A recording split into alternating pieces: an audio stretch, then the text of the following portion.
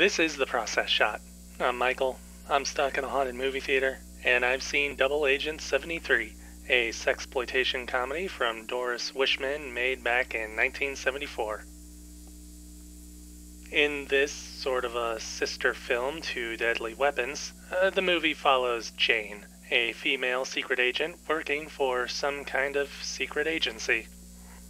Her latest mission seems routine: go behind enemy lines and take out members of an underworld heroin ring, including its leader.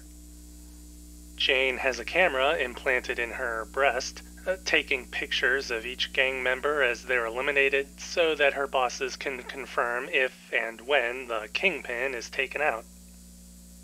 As the body count rises, so do Jane's feelings for Tim, a fellow agent who is also on the case, though he doesn't really do much at all.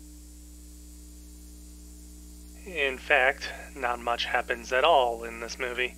It's a Doris Wishman film, and like the other films I've seen from her, it's less about telling a deep story or making highbrow art, and more about just having fun with whatever comes to mind based on whatever there is to work with.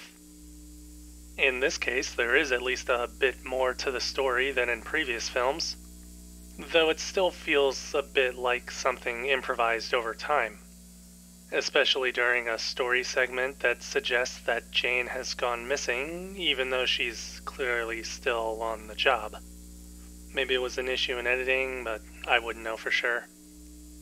I do know that the central gimmick of Jane working her way through the underworld is pretty much all that goes on in this film, with scene after scene of her trying to find a new way to kill somebody while getting undressed.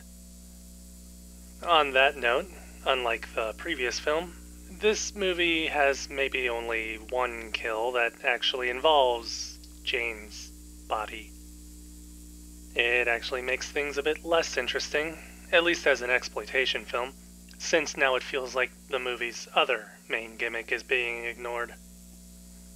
It's a change of pace at least, but it does lose a bit of that weird appeal when the nudity feels more like it has to be in the film for the sake of being in there, rather than being there because the story wanted to be a story about big boobs. All of that aside, the movie does at least have the low-budget outsider quality of any other Wishman film, complete with the usual trappings that are essentially trademarked by now. Cramped and repetitive cinematography, audio done entirely in post-production, set pieces that are all just pre-existing buildings. You should know how it goes by now. Well, if you've seen the other films. Are there any major differences? Not really. It's all pretty much the same, which does make this movie work as a double feature with Deadly Weapons in a way. They're both fun, and they both are the result of somebody who wanted to have fun making movies, and for that there really isn't anything to dislike. I guess I just got what I expected from this, rather than feeling surprised by whatever I did or didn't get from the film.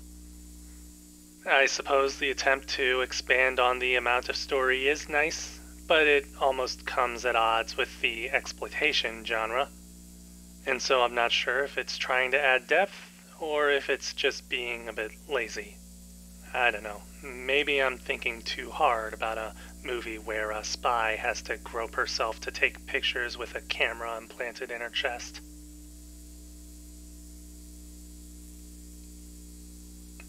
Double Agent 73, Doris Wishman, 1974. 2 stars. I wouldn't really recommend it, though I do think it might work as a double feature, but that's something I'll have to check out another day.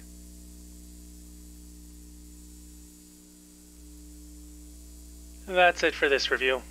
If you liked it, leave a like. If you have something to add, leave a comment. Subscribe to the channel for more reviews.